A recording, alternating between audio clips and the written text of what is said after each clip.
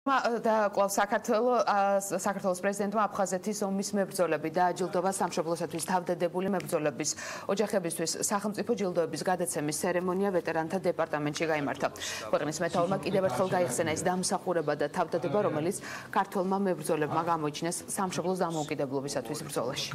არა იმიტომ რომ იბიჯების ხსოვნე ცხოვრობენ დაიწყებას არ მიეცემა. მოხარული ვარ რომ მაქვს შესაძლებლობა დღეს კიდევ ერთხელ წლების მერე მადლობა უთხრა იმ ადამიანებს, იმ ადამიანთა ოჯახის წევრებს, მაგრამ აგრეთვე იმ ადამიანებსაც, ვინც გმირულად თავი შესწირა ჩვენი სამშობლოს ერთიანობას და მთლიანობას.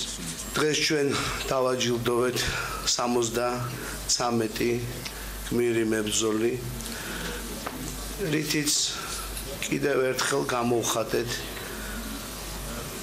ის ჭეშმარიტება, რომ არც გმირობა არსად არ იკარგებ და არც მადლიერება არასდროს არ უნდა გაქრეს.